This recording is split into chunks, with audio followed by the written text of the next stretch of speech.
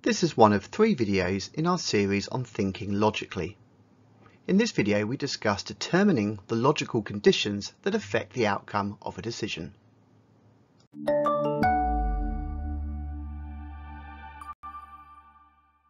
Let's take another look at the scenario of travelling to school.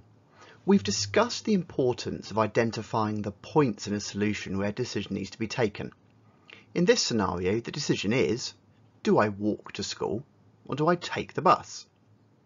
We also need to determine the logical condition that affects the outcome of a decision.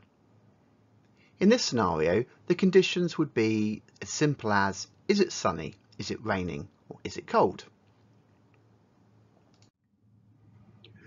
The logical condition in this scenario is it raining? This is our Boolean expression, which could be part of an if statement. It would evaluate to either true or false.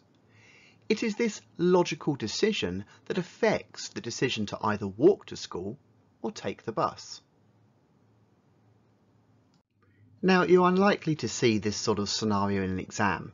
Instead, it's much more likely you'll be required to write the Boolean expression required for a specific decision point and identify which program statement it could be part of. Try this out with the highlighted decision point in this flowchart that's following the process of a user logging on to a computer system. Pause the video and see if you can work it out.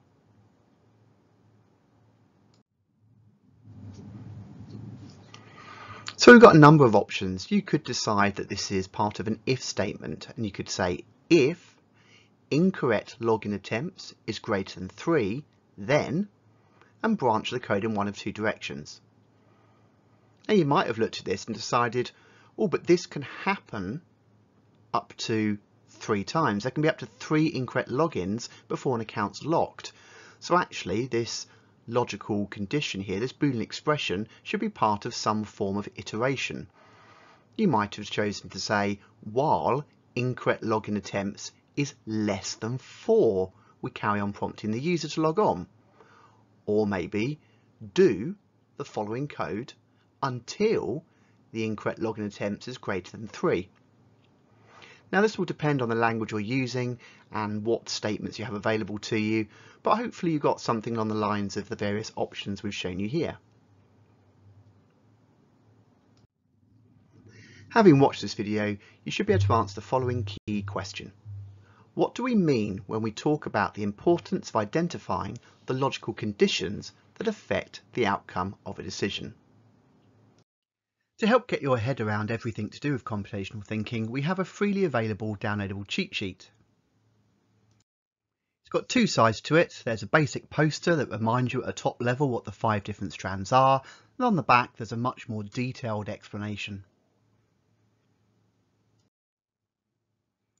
This resource is completely free from student.craiganddave.org.